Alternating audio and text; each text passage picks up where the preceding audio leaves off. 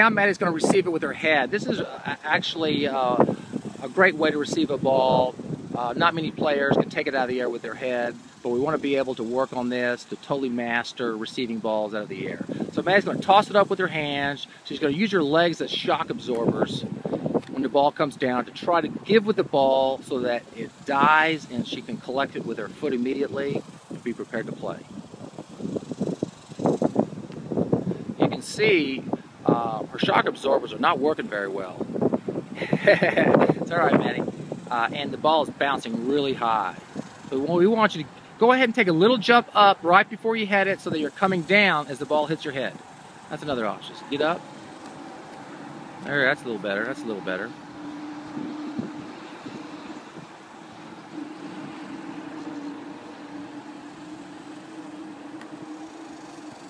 Skills, unfortunately, are not inherent, and we have to work on them. We have to practice them to become great at them.